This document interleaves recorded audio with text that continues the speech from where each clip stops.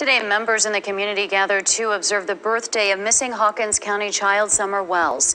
Weekly prayer vigils held every Tuesday draw a large online following. Supporters who want Summer to come home safe.